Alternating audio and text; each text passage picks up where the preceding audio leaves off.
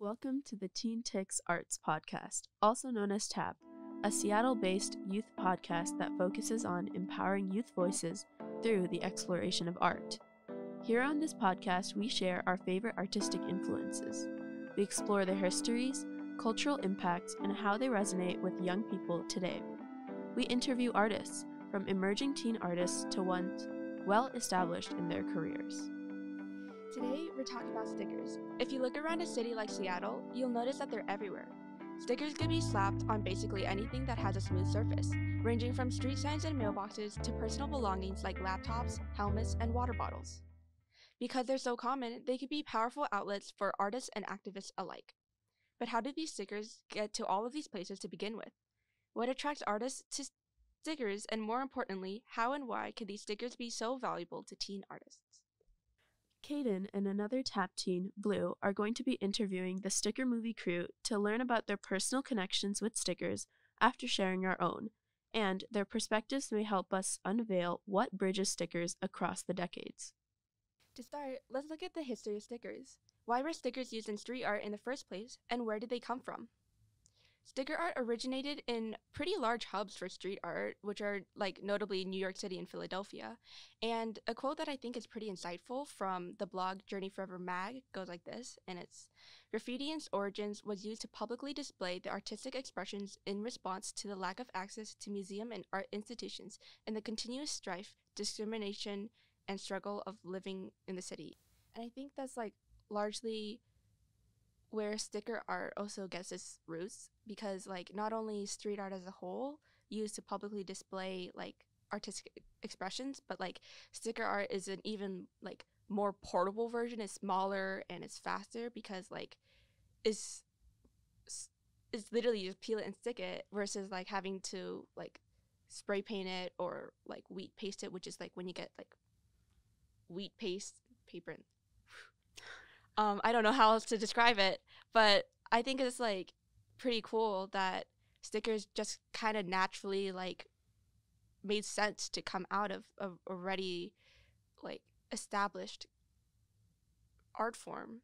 And I guess it got even larger, it became more of its own thing when in the 90s graffiti artists found 288 shipping labels and started to use them as canvases. And 288 shipping labels are free USPS shipping labels that have really large canvases. If you think of a name tag, which is I don't know, oof, I remember that's not they don't always have the camera. It's 2x3. Yeah. Mm-hmm. Imagine that, but you turn it on its side and be bigger and a little wider. So it's a lot of space to draw on. Uh-huh. So graffiti artists took advantage of that and were able to make stickers of their art. And yeah, you can actually go on the website and order up to I think 70 at a time for free. Wow. So you should go do that. Because it's the fastest way to tag art, sticker artists will always walk around with a stack of stickers in their pockets. So they could just if they see a cool space, a cool spot for them to put it, they're put it on. I'm so sorry. No, I shouldn't be really sorry. Leading off from that, where are people putting stickers? So stickers are a very valuable as well as socially acceptable medium of self-expression. People put them on water bottles, notebooks, laptops, and one particular place that I saw stickers that stuck with me was when I was walking the streets of Tokyo, and I saw a lot of poles plastered with stickers, many of them overlapping as if, fighting for space. This form of putting up stickers in public spaces allows people to share their art, or in some cases acts as activism, with bold statements as well as inspiring messages. Yeah, I think it's a great time to share where Ashwari and I put our stickers, and I'm going to try describing it the best for people who are just listening, but if you want to go and check out the YouTube or Spotify, you could see the stickers, because one of these stickers I got from Meow Wolf in 2022, and Meow Wolf is this interactive art exhibit, and it's really cool. A whole bunch of artists collaborated and worked on it together, and it's really cool. But I remember in the gift shop, I really wanted to bring something home. There was actually this larger fridge backpack that I thought was really cool, but it was a school trip. I couldn't bring back a backpack when I already had a bag, and also it was, again, a backpack. It was not in my price range, but it was really cool, and I really wanted to have something to remember this like trip to Meow Wolf I had with like my friends and stuff. So I got this sticker, and it's this woman bicycling, and is a pretty large sticker actually, but I've had this on my computer since I got my computer, and I think the colors like attract me to it. Yeah, it's so cute. It has like a lot of warm tones. Yeah, and I think like the woman looks so free and happy, and she's got a cat in her basket too. Aw, that's so cute. Yeah, so I think like at least like my connection with stickers is that they're really like nice to get as souvenirs because of their like format. Like I could go to a whole bunch of places, and if I were to get a sticker from every single one of them, like they're still going to be smaller than like a fridge backpack. Yeah. Like I could probably fit like 100 or 200 stickers in a fridge backpack and still have more room for stickers. So like I really like how I could just like collect them all, and I'll display them on my laptop. Right now it's pretty empty because I'm waiting for some stickers to come in from the sticker movie, people. Ooh. That was such a bad thing to put onto my laptop, so I left it open. So speaking of souvenirs, as you can see also on my laptop, I have a lot of stickers, and these are actually stickers that my friend brought me as a souvenir from Korea, and I just thought they were really cute, and they kind of fit the theme that I kind of wanted to put on my laptop. So a lot of them are like food stickers or like cute stickers, and I really hate, like the sticky residue that's left when you like want to take off stickers. Apparently I don't. So I bought a clear case off of Amazon to put the stickers on so that I just like don't damage the laptop. And another bonus for that is that I can change up the stickers anytime I want to now. So they're so cute, as you can see, but I honestly put stickers on everything from water bottles to notebooks, and I fluctuate between covering every inch of the object with stickers to, like just strategically putting one sticker on the surface, the aesthetics. The aesthetics. Yep. This is like kind of like out of the blue, but talking about putting stickers on everything. Here's my personal journal, and it's got all these stickers on it, including my favorite ones, which is danger. No, because it's mine. It's mine. It's got my stickers. It's my notebook, and I think that's like another special thing about stickers. It's like, oh, I gotta customize it. This is mine. Yeah. And I even gotta show that I'm part of Teen Tix's programs. Has Teen Tix on there. So this is just like, I wasn't originally planning on sharing because like, well, I mean, kind of not, but. I mean, I'm glad you did. It's cute. Thank you. So it's gonna be back here. And I guess like a great like follow-up question that we're gonna answer is like, how are we, like, not how. I guess like a great follow-up question.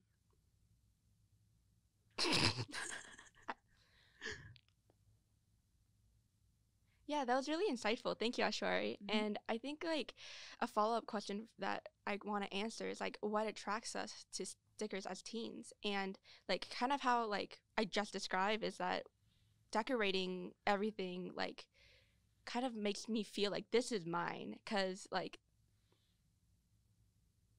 everything that like, not everything, but there's like something kind of special about getting like a blank black planner or like a blank black journal and like just putting stickers on it, like whatever interest you have at that time. Like you'll probably have stickers that like are from that interest, and then you could like put them on, and then you use the journal or like the diary or like the computer, and then like maybe in like 2 months or something you like, oh, I like this one more, oh, I'll just put a sticker next to this one because I still like this one, but like I got a new interest. Mm-hmm. And so it's like almost like over time, like maybe like a year or so past, then it becomes like a scrapbook of stickers, because like it's just like you use it over time, and stickers are kind of always, there's always more stickers, there's always more room to put stickers, and I think that's what attracts me to stickers.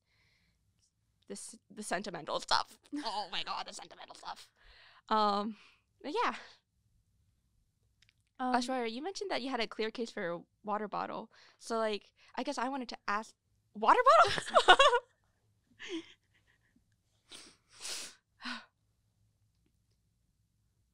Yeah, but that's just my experience. I wanted to like go back to what you're talking about, like your clear laptop case.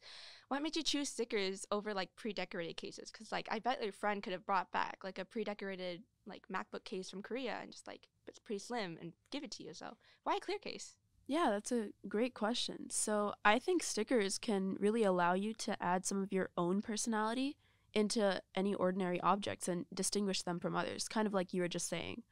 Like, there's going to be a whole bunch of people out there with the same case as you, but, if you have a clear case, they're all going to be customizable with stickers. So, it'll really set you apart and allow you to show your own personality. Another nice thing is that they're removable and usually aren't permanent, meaning up that like you can change them up whenever, like I mentioned before. Additionally, something that brought me to stickers in general is how they can merge both digital and physical arts. And this is because, as you know, most stickers are illustrated digitally, but they are on principle a very physical medium because you can, take them and put them on wherever. Yeah, you bring up a really good point. Now, like I'm looking at all my stickers, I'm pretty sure all of them were digitally drawn and like printed out on vinyl or like kind of like paper stickers. Mhm. So, wow. And I guess like the clear case would protect all that because like I have a couple stickers that are flaking off, but I'm yet to find a case for this one. Or maybe I'm just not looking hard enough. I didn't hear good enough reasons until today.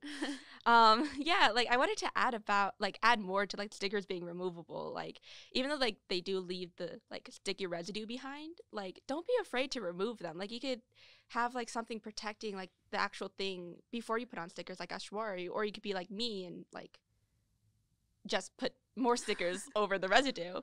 And I think that's like why a lot of teenagers love it. Like not only is temporary art just cool in itself, like kind of like appreciating it and knowing that it's like not going to be there forever. So you're like, oh my God, I saw it before it like disappeared. Mhm. But it's also just like being a young person comes with exploring identity, and a temporary outlet for personal expression sounds really fitting. And stickers are exactly that. Yeah. And additionally, I think likes and dislikes tend to shift a lot when you're a teen. So it makes even more sense that the impermanence of sticker decoration is part of what makes them so important and popular for teens. Not only that, but stickers are usually very affordable, ranging from free to around even $6 for a vinyl one. Also, whoever has a sticker is kind of like becoming, a canvas for the artist, which is really cool. Oh yeah, definitely. I've recently fallen down my own little rabbit hole of sticker art making, and like the whole like accessibility of it made it like really easy for me to just like dive into because I've already like had experience like collecting stickers and just like admiring stickers. I don't even know how else to say it, admiring them. Mhm. So like after an interview that you'll see at the end, like later half the episode, I was actually talking with Cherise Smith and Alicia Parrott about like just getting into sticker art, and I decided like, oh, I kind of want to try it, and so I'm right now practicing. I'm practicing at home, but I've been using just like name tag things and just like a small sketchbook because I haven't. It's new, but I really am enjoying it. So, and I guess like beyond the joy I get from like collecting stickers and then like just looking at stickers and like even trying to make stickers, it gives me hope when I see a fun or relatable sticker that just like complains about the weather, or like a sticker that sheds awareness on current issues and like greater injustices. Like seeing stickers stuck in random places reminds me how humans are. If you like get what I mean, it's like it's almost like a natural instinct of ours to want to leave pieces of our identity and beliefs in places for others to see and connect with. And like especially like nowadays, like when sometimes it's like everything's online, like just being able to see like a sticker that's, maybe I shouldn't bring up like political things right now, but like things that like talk on like very current issues, like you kind of feel solidarity and you're like, I'm glad there's other people out there, and Yeah, that's yeah. that's really insightful and beautiful, and I agree. Yeah, thank you. Why am I saying thank you? Cut that out.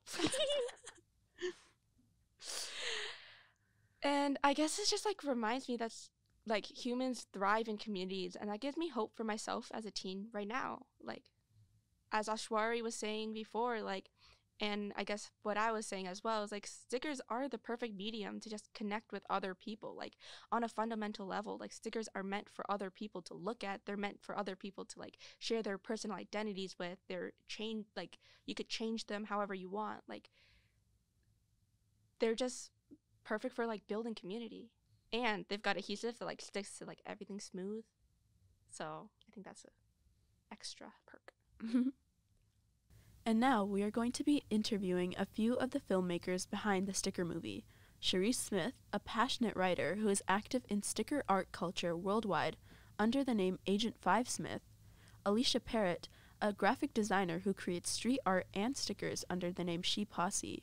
And Tori Luking, a multimedia journalist based in New York City. They are all immensely creative and well-versed in the sticker culture, but do they love the same aspects of stickers that make them so appealing to teenagers? Let's find out. Thank you again so much for like coming in on Zoom to get interviewed. And yeah, I want to like start off this interview by having you guys introduce yourselves and maybe like some parts of like your roles in the Sticker Movie and some parts that you're like especially proud of maybe. I'll start. I'm Cherise, aka Agent 5 Smith, and I am one of the producers and writers of the film. I'm one of the co-creators, and I'm just proud to finish it. I'm very proud that we were able to see this through. It was a 3 going on 4 year process, and we still have some work to do. But I'm very proud that we were able to get this film out, the first feature-length film about stickers for our community, for sticker people, by sticker people, but really to be shared with the whole world. And I'll kick it to Alicia Parrott. Thanks, Cherise. Yeah, so my name is Alicia Parrott, aka She Posse. So that's my street name. I'm a co-producer of the film and also a cast member. So in the film, I actually spoke about nostalgia and being a younger stickerhead. But what I'm most proud about the film is really how the community came together to really co-collaborate on telling this story. So I'll kick it to Tori. Hi, thanks so much for having us. I'm Tori Luking. I'm one of the co-producers and co-writers and assistant editor for the film.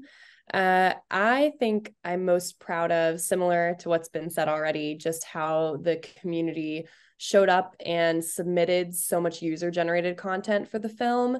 And I'm also proud of our team for sifting through so many assets, so many video clips and photos, and kind of distilling that down into the shots that we thought best conveyed the different scenes that we put together for the film. It was a large undertaking, so I'm proud of us for getting through it. Yeah, there were so many different components. I was wondering like how long it would have taken you guys, and I think Cherise mentioned earlier that was like a year, like years long, and that was like, wow, I didn't realize it took so long, but it like really makes sense because it's like such a big collaborative thing, like you guys said. And I want to jump back to like Alicia's thing about like nostalgia. I actually wanted to ask a question around like your teenage years. What's like a sticker that like has stuck with you? Pun intended. Oh, wow. Actually, it starts prior to my teenage years. My sticker obsession started, I want to say about 8 years old. In the film that I have a photo of myself trading stickers on my childhood bedroom floor with one of my best friends. And so, it was in the 80s. That's how old I am. But, it's not one sticker that stands out. It's just the whole generation of stickers that came out during that time period, which are, some of them are scratch and sniffs.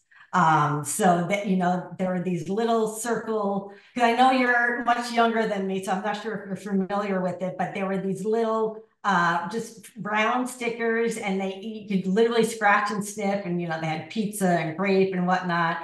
Some other favorite stickers were puppy stickers. I think it was the wide variety of mediums back then.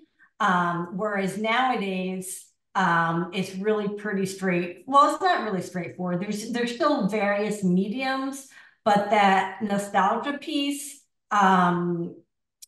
really is about what was popular back then, so what I love about telling that story in the film is that here I am some decades later, revisiting that love of stickers, and actually finding a community that loves it just as much as I do in my adult years.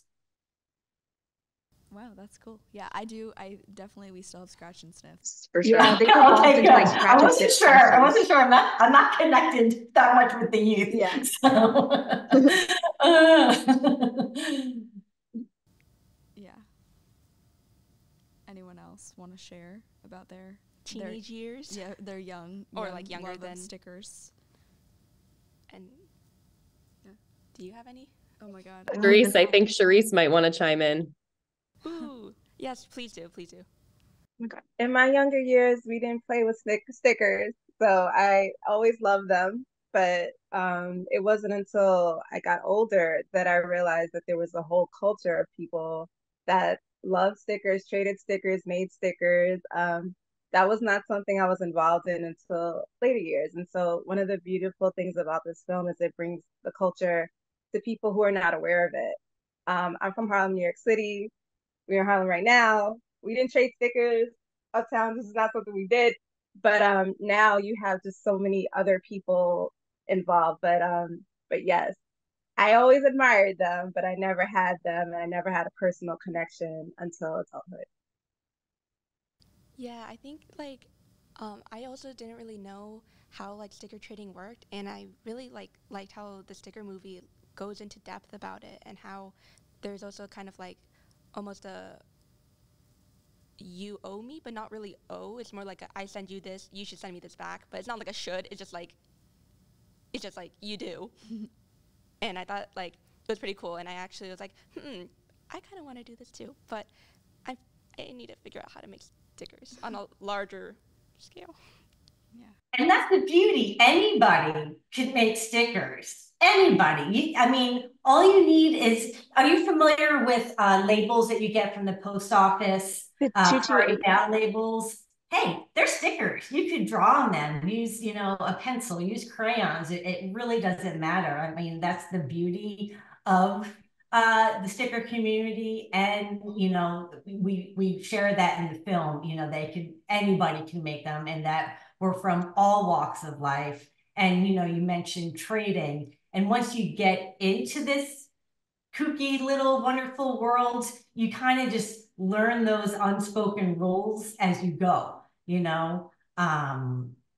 which is, and I only got into the adult sticker community a few years ago. And, it's amazing how, my experience, this is not everybody's experience, but the community's very, very kind in kind of showing the way, and not like, oh, you have to do this, but hey, this is what we do. Because you had mentioned like, oh, is it like a hard rule? It's not a hard rule, you're not going to be kicked out of the club. It'd be pretty hard to get kicked out of like a whole worldwide community. It's like, where will you go into the same community? Yeah, I mean, I got you. If you want to trade, get permission, obviously. But if you have a P.O. box or something, I'll start you off. I started trading actually with not my own stickers. I just had a lot of stickers from trading other people's stickers and putting them up. And then people actually made a sticker for me and started doing collabs with my name on it. And I was like, okay, I'm not going to turn this down. And then that was just like, down the rabbit hole I went. So I'm happy to send you both and Kaden some stickers and set you off, and then get permission. But I'll set you off on your way. I'm sure She Posse is the queen of collabs right now. Plus We one. got you. Absolutely. Yeah, we got you. We'll do your first. I love being people's first trades. I don't even realize, and they're like, "You were my first trade. It's your fault." I'm like, "Yes, it's your fault." I mean, I got you. That's so sweet. Down the rabbit hole. Down the rabbit hole you go. Yeah. No, that's so cool. Thank you. Thank you so much. Yeah. Okay, cool. Tori, do you have anything to add, like about your experiences? Sure. So I am a stickerhead by association of this project now, 3 years deep. But I was not a member of the community prior to the project. I'm a trained journalist and a working journalist now, but I got introduced to the culture through a friend of a friend who is involved and featured in the film, and he exposed me to it, and that's how, through a variety of different avenues and paths, I got connected to the film. And so for me, it wasn't a part of my childhood or my teenage years, but it is very much a part of my adult life. And for the entire time that I lived in New York City, up until 2 weeks ago, I just moved to Washington State. But up until that point, it was a huge part of my time in New York and really informed how I saw the city and how I learned about the city and different parts of the city. And it became something that helped me better interpret my surroundings and feel more a part of a community and a place that can feel really large. So I really appreciated what the community provided me during my time there. Wow, that's cool. Yeah.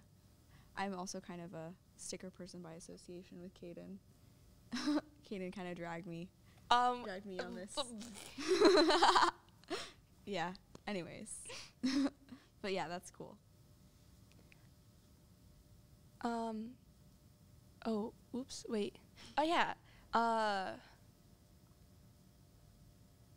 you want to ask this one? I was trying to ask the one under, but I didn't know how to segue it in. Okay, it's fine, just say it. What's your favorite, like, medium to work with? This is towards Charisse and Alicia, because you mentioned that you guys both make stickers and have like street art names. Well, I read it on the website too, and I thought it was pretty cool because the names are really cool. Want to kick it off, Charisse? Favorite medium? I love me some 228. Label 228, the postal label. I love the fact that it's not a big canvas, that it's so small, and there's different sizes, there's different kinds. There's like dozens of varieties. Some have blue tops, some of them have two blue, a top and a bottom. I just like using those specifically because the paper is good, but also just playing around with that classic 228. All you need is a marker or a pencil and you're good to go. That's my favorite medium to use. But I would love to hear from She Posse because she's the artist. Okay, she does everything. So She Posse, let me know. I want to know too. What is your favorite medium? I'm curious now. I mean, everybody's an artist, but yeah. So to go a little bit backwards there, I'm a graphic designer. That's how I pay my bills. I've been doing that for, it's scary to say, almost like 30 years now, full time. So my day job is creating, and I said in another interview that I'm pixel pushing all day and doing work, using my creative self for other people. So creating stickers, and we paste artwork. When I first started doing stickers, I did it with what I was most comfortable with because I've been in the digital world for so long. So I created, everything digitally. Since then, I got more comfortable going to my roots. And when I say my roots, I went to art school in New York. And I spent the first 2 years of art school figuring out what direction I want to do, go with being a creative, because I had I don't know, the stereotype or the stigma, like I can't paint for a living, I can't pay my bills, so I went into graphic design. So to back up there, during those years and in my childhood, I painted, I did sculpture. So it's really lately I've been doing more of that, creating by hand and then taking that and making it digital and producing stickers that way. So to answer your question, I don't think I have a favorite medium, but it's more that I'm just going with the flow of wherever my vibe takes me at the moment. And so at the moment, it's really so doing real. those like hand dones, but then bringing it into a digital world. Nice. That's cool. Oops. I was wondering like what your favorite part of like the medium of stickers is, like in terms of like the culture and like the creating of it. Because I heard like I think you brought up like wheat pasting, like what like attracts you to like sticker as a like way to share your art rather than like wheat pasting or like posters or like graffiti, like spray paint. So wheat paste for me is just an extension of sticker art. Because quite honestly, I wanted to make a bigger statement and get really just a bigger rush of putting up, honestly. And through, I mean, really, I got to wheat paste through sticker people, because there is, not every sticker person also does wheat paste, but there is certainly an overlap. And so, gosh, I forget your question. It's just like, what's your favorite part of like the medium of stickers? Right. What's my favorite part? I mean, honestly, it's the community. That's what keeps me doing this. Whereas, like I mentioned, I've been an artist throughout my life, but I'll be doing it, by myself, for myself. And so with the community, having that constant flux of seeing other people's work, whether it's through sticker trades or going through Instagram, I'm constantly and purposely bombarded by other people's creativity. So that has just kept me motivated. And, it's not, at this point, it's something that I feel like I get itchy if I'm not creating for myself. That's a good way to describe Not on a it. daily basis, because I do get a little bit, like, okay, I need to take a break from this, but I like that it's on my own time, really. It's not on anybody else's time. Thank you for that answer. That was a really good description of like just like the need to make things, and I think that you bring up like an amazing point of just like scrolling through Instagram or looking like at other people's arts constantly definitely keeps people motivated. And just like to wrap up this interview, I have a question for all of you guys, and it's, if you could only say one thing to like teenagers across the nation or maybe even the globe, what would it be? Like just like, actually no, I don't want to limit it to one sentence. Yeah. Yeah, as long as you want to make it. That's like about stickers or just like in general? About stickers. Well, I mean, general is also good, but like, yeah. I feel like that's like kind of jumping on them for an answer. Yeah, I mean, I think, as someone who was introduced to this culture through a journalism lens and a documentary lens, I can say that what I've learned and what I think is valuable to take away from this project and also the community of sticker artists is the fact that anything that is creative, that you may want to do or you may want to try, whether it's sticker art or wheat paste or graffiti or filmmaking or editing or graphic design. Just because you've never done it before doesn't mean you can't start. And there's no age limit to when you can try something new. At any age and at any point in life, you can decide that you want to be creative and take on something new and express yourself in different ways throughout your life. And I think that that is so beautiful and so important to our mental health and our mental well-being. And so I would just encourage everyone to, if you're interested and you like it and you see it, go for it, do it, and reach out to other people that are doing it and learn from other people around you and see what happens. You never, ever know where something might take you. I never in a million years would have thought that one tiny little documentary short that I made in grad school would have led me down the path of a feature film that had premieres on both coasts and has interest and has had legs for the last 3 years. So I'm grateful I said yes. And that's my advice. Say yes and try it out. Nice. That is it's very profound. Very profound. Yeah. Anyone else want to share? We can end right there, but I will just say this, and I'm a mom. My kid is 17, and so I always tell him, trust yourself. Especially when you're a teenager, everyone has an idea of who you should be, what you should be doing, where you should go.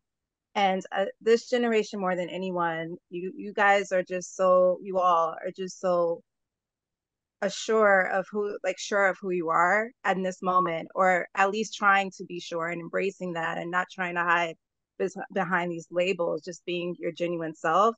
And so I would encourage teenagers, trust yourself. Like, if there's something that you want to do, to speak to Tori's profound statement, is like, if there's something you want to do and you're not unsure, don't listen to that inner voice or the outer voices that say you can't do it. Trust yourself, trust your abilities, trust your intuition and who you are, and go for it. Yeah, trust yourself. Don't listen to even that yourself, that inner saboteur, that voice that says you can't do things. You can do it, and just stand in your greatness. Thank you so much for the what is it? Motivation? Yeah. Encouragement. Because, oh my God, yeah, that hit. It was like, oh my God, I really do need to trust myself. And like on a more physical level, also when I'm starting to learn how to drive, when I turn, like, I'm like, can I go? Should I go? I have to go, so I should trust myself and just go. But I guess, like, yeah. It's really a nice analogy. Oh yeah, cars. It just like resonated a lot, and yeah, thank you for that. Yeah. Insight. I mean, these ladies said it so beautifully. So I'll try to cap it with live with curiosity. Although I'm older now, I found through stickers particularly that it's brought up that childhood curiosity and wanting to know more about people, because I've come across many people that I don't think I would have normally crossed paths with, because it's global, because it's all walks of life. I've learned about people through their art, which is a beautiful thing, because, honestly, a lot of these people I'm meeting on Instagram, and I think that's where, you get some raw emotion in there, because maybe it is because there's a mask. And so I would say just live with curiosity. I like that. That was a great ending statement. Yeah. Okay. And I wanted to thank you guys again so much for coming in and being so patient, especially with all the mic and then forgetting to let you guys in. So thank you so much. And yeah, thank you. It was nice to meet you guys. If you guys have a great rest of your Sunday. Thank you for the opportunity. Thank you for having us. Y'all did amazing. Thank you. You guys are so well spoken. Okay, guys. Thank you. Once again, thank you to Cherise Smith, Alicia Parrott, and Tori Luking for joining us. Make sure to check them out on Instagram @StickerMovie to learn more. A special thanks to everyone behind the scenes who helped who helped make this happen, especially the Vera Project for the recording space, Ground Zero Radio for their help in recording and producing TAP, and Totem Star recording artist Lily Indigo for the music you heard at the beginning of this episode. That's all we have for this episode. Join us next month when we talk about another artistic inspiration of one of the TAP members. Thank you.